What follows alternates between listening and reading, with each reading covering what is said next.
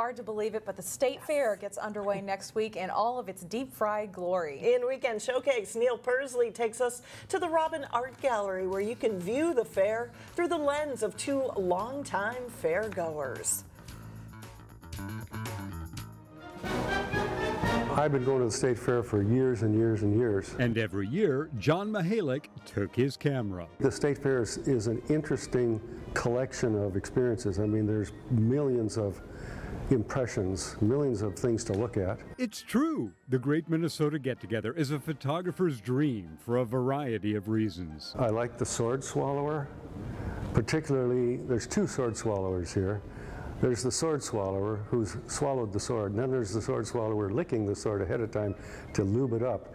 And I thought that just tells you everything you need to know about how to do it. John's not alone in this show, though. Fellow photographer Charles Hezsely joins in this photographic history romp through one of Minnesota's best-loved traditions. It's one of the few places where you're expected to be taking pictures. I mean, people do not, in many places people kind of maybe get resentful about having their picture taken. But at the State Fair, everybody's in pretty good mood, and so they think, well, you know, it's just, we're here having a good time, and well, these guys are taking all these pictures.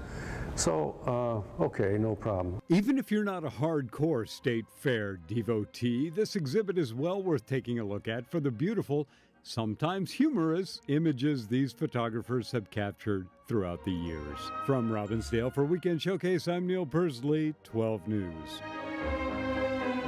The Great Minnesota Get-Together exhibit is on display at the Robbin Gallery in Robbinsdale through August 27th.